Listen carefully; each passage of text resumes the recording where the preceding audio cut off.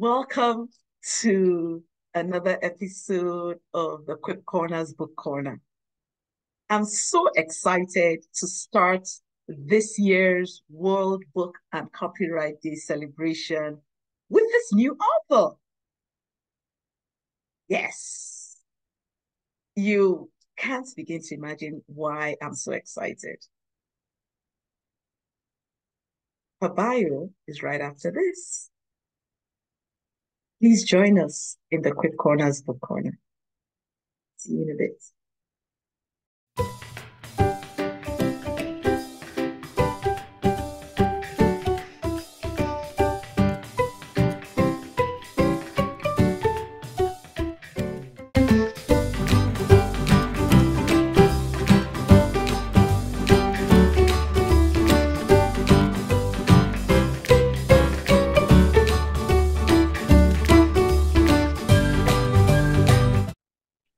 Peju, welcome to the Quip Corners Book Corner. Thank you, Ada. It's lovely to be with you. Thank you so much for the invitation. You're welcome. So we're celebrating your book. Yeah? Congratulations. Congratulations. Why did you write it? Yes, thank you, Ada. It's a good question, and it's a question I've been asked quite a few times. People have asked the question, what was the vision for the book? Yeah.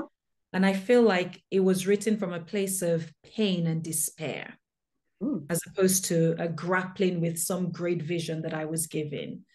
So as an educator, I work with a lot of young people from different backgrounds with different dreams and different directions about where they want to go in life. And for a majority of those young people, there was a deficit in confidence and just a real insecurity about who they were. So, for example, I'd be teaching certain young people and they would say, oh, I'm so stupid, I can't do it, or I'll never get it. And I started to think, surely this is a journey of growing. We've heard about the power of the growth mindset. Yes. But if the words about yourself are not changing, then you're not going to be growing. Yeah. So I would spend time mentoring while I was educating. And I would spend time building up their confidence and challenging them to use more positive, more life-affirming words about themselves. Yeah. So things like, you can say about yourself, I don't know it now, but I can. Yeah. I can learn. Yeah. Or I may have failed in a certain way or in a certain place, but surely I can get myself back up again. Or I believe I can do it. Yeah. So those were some of the young people I was working with. And I started to be quite concerned about the tone of their voice concerning themselves. So there was definitely a rush of desire to write a book like this. Okay. I was also surrounded by quite a few women who were just as negative as the young people that I worked with. Wow. Negative about themselves and negative about a lot of them, their relationships, negative about their choice of partner. So I would hear things like, oh, he'll never change. He's a failure. There's nothing good about this marriage. We're done. It's over. And in as much as I sympathized and empathized with the difficulties these women were going through, I thought, surely you may not be able to change your situation overnight. Surely you can change your language. Yeah. Surely you can change the level of life you're speaking over yourself and your relationship. And needless to say, a lot of those relationships have now ended in divorce or are heading towards divorce. And so for me, it was from a place of pain, which drove me to write about the power of our words, learning that for myself, and now spreading the word that there is inherent power in the words we choose to speak over ourselves and over others. Yeah. We need to be careful. Wow, that's really, really, really powerful. You know, I was just nodding almost like a lizard, but the thing is, it's interesting because I think on the back of one of my books, I said, the words you speak create your world, and Totally. our words are so, so important. I remember when our children were younger and they were taught about I can't, and they Mm. then taught them in school that instead of saying I can't, you should say I can try. Oh, I love that. Yes. Yeah, So yeah, words, and it's almost frightening how careless some of us are with words. totally. Ada, you're right. You're spot on. We are very careless, and we don't realize that a lot of times those words do come back and bite us. We really don't realize. And I think for me, this has been a journey of awakening myself Mm-hmm. to the power of my words over Mm-hmm. myself, Mm-hmm. over my husband, over my Yeah. children, Yeah. over friends, situations, over my community. Yeah. That when we speak life into our words, we get life Yeah. from our words. Yeah. When we speak death through our words, we get death from our words most Yeah. of the time. So Yeah. I Yeah. like what you said. There's a carelessness that we all need to check. Mm-hmm. And when we're more aware, we do see a difference. True. True. It's Yeah. palpable. Yeah. I mean, you can't go around sowing apple seeds and expect a pineapple, even if they Exactly. rhyme.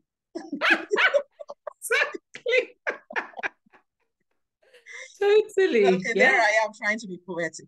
I love it. Bring it on. So read something from your book to us. I'd really love to read, some of these things about the power of words, please. So this is the book. It's pretty, really, Thank really pretty. you. It's Pretty. called A Poetic Odyssey of Proclamations. Mm. 31 ways to sow, grow, and flow goodness into your life. Mm. And for me, the title in itself is powerful because changing your words is a process. Mm. If you're if Mm. you've been used to speaking about yourself and other people in a certain way, and you think, oh, tomorrow I'm just gonna Yeah. figure it out, and Flip the switch. exactly, then you will be disappointed. Yeah. The switch you need to flip is the intentionality and the decision to change your words, Yeah. because it's a journey, and I still have to catch myself and say, no, I did not mean to say that. Rephrase. Rephrase. Rephrase. Absolutely. So I want people to understand that I'm not giving you a magic bullet. Mm-hmm. I'm giving you an invitation to a journey of transformation. I love that. It's an invitation, it's a journey of transformation. And Mm. only you can say yes. Nobody's going to do this work for you. Yeah. Only you can say yes. Yeah. So the proclamation I want to read is the one about self-love. Mm. Okay. It's the month, it's Valentine's month, isn't it? We're Mm-hmm. in February. It's the month of love. Mm-hmm. I believe every month is the month of love. Well, yeah, Yeah. because I mean, well, the thing about it is, we're recording in February, we're airing in April, and April is my month of love because, different things happen in April for me. But yes, please go ahead. So my understanding as I grow more in this journey is that before you can love another, Mm-hmm. you must have love for yourself. Yeah. You can't give what you don't have. Mm-hmm. And there's no greater work for each human being than the work to look in the mirror and say to your reflection, I love you. I'm so proud of how you're growing and the progress you're making. So this proclamation is the longest one in my book because it speaks to the foundation of love, Yeah. which is really learning to love yourself. Okay. Self-love. How do I love me? Let me count the ways.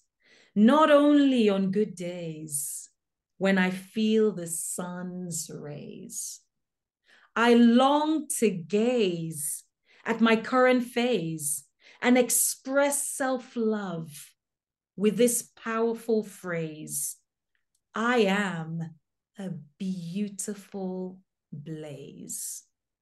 This is my current craze as I navigate life's maze. Watch me dazzle and daze. I will amaze. My glorious reflection says that I love me in all ways till the end of my days, even as my hair glows with grays. Now you need to take a bath. That is beautiful. That is beautiful. Yeah, yeah, Thank yeah, you so much. yeah. And you know, your point about no one can do this for you, no matter what positive words other people say over you, it needs to come from the inside out. So true. And when it comes from the inside out, what I've found is you can even counter the negative words outside. Absolutely. Sounds like you've done this work, Ada. We are kindred spirits on the same Yes. journey. Yes. It's so true. I feel I was given some words last year on my journey to writing and rebranding myself from being a full-time educator to stepping into speaking and writing and spoken word and coaching. Yeah. And what I was given was we need to say yes to yes. Okay. Now, by that, I mean yes, YIS is your inner soil. I'm a plant mama. I love my plant. You can see I have, you can see one of my plants there. You I can see know. my peace lily there. And I was taught so much by planting and loving my plants last year. When you look at a plant, you think, oh, okay, I like what I see.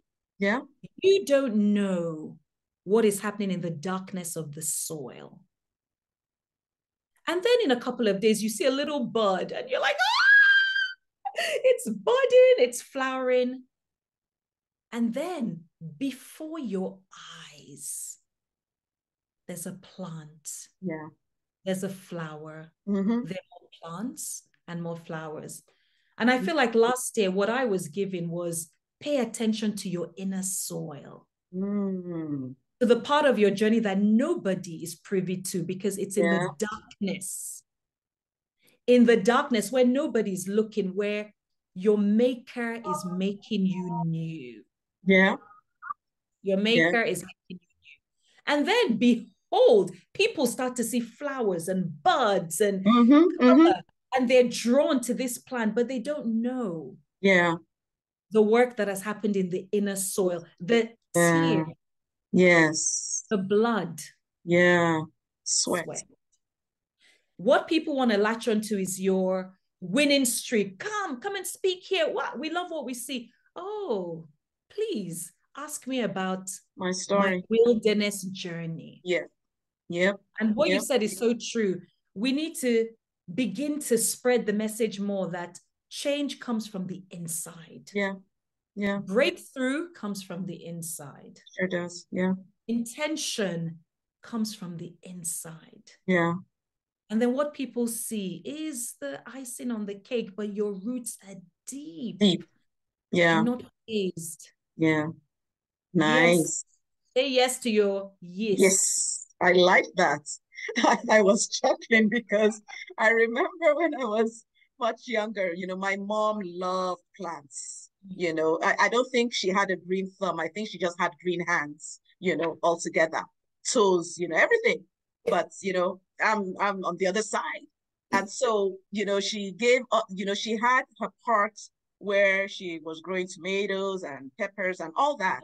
And then she gave each of us a patch of land and said, go plant something. So, of course, I planted. 1 week, I didn't see anything. So I dug it all up to check if it was. I was chuckling when you were talking about planting and waiting, because this journey of transformation you speak to, patience is required, you know. We can't afford to be like that person who says, Lord, I need patience, but please give it to me now. You Yes. know, you can Yes, we've become a humanity of quick fixes. Just put in the microwave, 90 seconds, you're done. You've got a meal. even And 30 for do, some. I long for the days of our parents. I long for the days where you spoke about your mom planting and tilling the soil and Yeah, watching and waiting. yeah, I long for the days when we didn't have things so quickly and so readily. yeah, Because yeah. we're losing out on a lot of life lessons that come from the power of waiting True, and true. observing. Agree. And Yeah. pregnancy is an amazing analogy because you Ooh. cannot push that baby Well, out. okay. Go ahead. Let's see. Exactly. You will not like what you see. So No. we wait that Yeah, long drawn out process of yeah, 9 months or a bit less or a little bit more in some cases. yeah. It is good training because in the waiting you're hoping, Mm-hmm. Mm-hmm. and hope is a powerful attribute to develop when you want something. Yes, it is. It is. It is. Yeah. Nice. Nice. Oh, and you know, one of my spell outs, I think I had a video about hope because I do words of the month. I think one of my spell outs was hold on, persist every day or something like that, or Oh, persevere nice. every day. So yeah, I good like stuff. that. Good stuff. Yeah. Hold on, So persevere I every know. day. So how can people get copies of your book? Okay, so my website, www.pejuabuchi.com. I'm Okay. sure the contact details will be part of what you receive with this video. Yes. You can also get it on Amazon Mm-hmm. now. The book is on Amazon. And if you want it in your local bookshop, tell them. Say Okay. to your bookseller, why is a Poetic Odyssey of Proclamations not being sold here? Come on, get it into the bookshop. So Nice. those are the ways, yeah. Okay. Okay. Excellent. Well, thank you so much for being my guest in the Quip Corners Book Corner. It's been a delight chatting with you and learning more about your book. Thank you so much, Ada. Thank you for what you do. Thank you for inviting me. Thank you for your patience in listening and celebrating what I have done with birthing this book that I hope, my desire is that it will be a journey of transformation for whoever holds it in their hand, that you will notice the difference in your world when you notice the difference in your words. So thank you so much. Excellent. Yes. And together we'll all say yes to our yes. Yes. Yes. Thank you. Ada, thank you so much. Thank you You're for what you're welcome. doing. Thank you for how you are elevating and celebrating our voices as people of faith in the marketplace. Thank you for your desire to give glory to God, for what you've put out there. And thank you for reaching out to me. I appreciate it. And yes, thank you. God bless you. You're welcome. God bless you too. Bye Thank now. you. Bye. Let's take a peek behind the scenes. So I usually like to pray before I start, especially Please. my first video. Okay. In Jesus' name. Amen. Eternal Rock of Ages, we just want to thank you, Father. We thank you because you deemed it fit to put our names on the Wake Up Today list. Father, for that we Mm-hmm. are grateful. Father, we thank you because we're not alive just to live unto ourselves, but to live unto you. Father, Lord, even as we proceed with this video recording as part of spreading your word, Father, we pray that everything will go well. You give us the words to speak, and that wherever this video goes to, that people will be drawn to you. And Amen. as a byproduct, more people will be aware by Peju's book. Father, we thank you because all the glory will always be returned to you. Father, we thank you for Zipporah who came to the rescue. We thank you, Lord God, for blessing our lives with help right on time. Thank you. Yeah. In Jesus' name, amen. Amen. You've made it very comfortable. Very comfortable. It's not There's some where I'm sweating and feeling like I'm being tested, but I guess there's a grace when you're doing it for the glory of God. It's a different kind of grace, isn't it? So thank you. Yeah, you're welcome. Now, do you understand why I was so excited to chat with Peju Abuchi? Yes, words are powerful. I'm sure you learned a lot from listening to her. And most importantly, say yes to your yes. Make your word what you truly desire. Your words. I look forward to reading your comments and hearing how you encourage yourself, even when you're down. So please stay tuned. Right through this month, we'll have a number of poets and, other authors as we celebrate World Book and Copyright Day. See you in the next episode of the Prep Corner. God bless you. Bye now.